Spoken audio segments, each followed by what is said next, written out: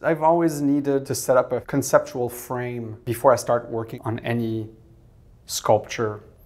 Something that I'm gonna use as boundaries intellectually, so I can sort of feel freedom inside of those boundaries. My goal was not really necessarily to solve mysteries or answer specific questions about consciousness, but really to start working inside that frame. It's interesting because there's many progressions in the show. You could say that the show starts completely consciously and then ends completely unconsciously.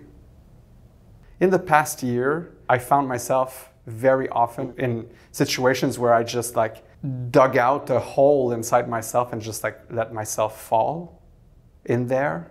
And the sort of psychic spaces that were opened up would lead me to an experience of grabbing onto something like an emotion and just imagining it become more and more and more intense. So I was really curious to see how it would manifest in a show through physical objects. And so I thought that just sculpturally, I thought that intensity was something that was worth exploring. And as I was thinking about the exhibition design, or about how the work was going to be displayed, one thing that clearly was very important for me was to sort of give the chance to each piece individually to be looked at without being overwhelmed by the rest. To sort of control the experience of the viewer in terms of the narrative or the progression that was within the show. My approach of this idea of the evolution of consciousness might be considered simplistic in a certain way. Every piece is built on this idea of a realization or an extra level of awareness. There's this idea of duality that comes in. There's that kind of progression. And as the show evolves, I think it's because there was less and less control, and I leave more and more room to intuition. And at the end, the unconscious has taken over completely.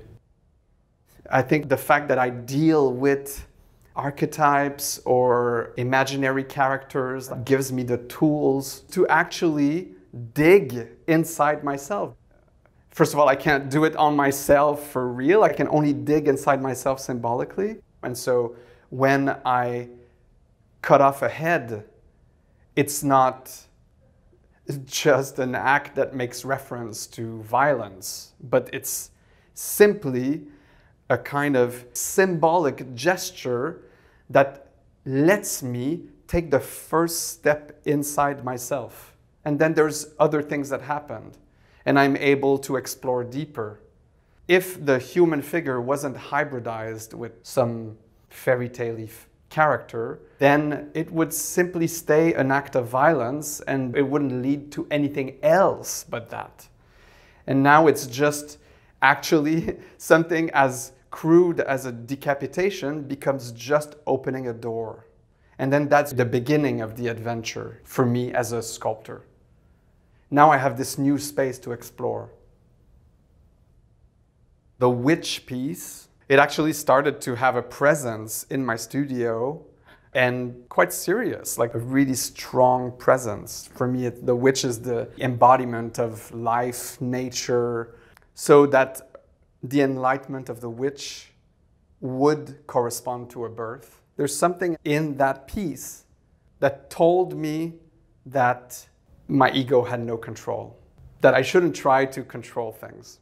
And as the production of the show went further, it became clear that it was actually not just the last piece of the show, but it was actually, in a deeper way, the conclusion of a step in my own transformation. I started working on the show as if I was just making sculpture from the outside. And as more and more, I realized that the distinction between the show and me and these ideas and myself wasn't as clear as it was at the beginning. In art, there's the transmission of the unconscious towards the conscious. As if like the essence in the work is something that comes intuitively from the unconscious. I think that if the viewers are truly able to connect to that essence, then there's something important that happens. Like in every important work of art, that's what happens.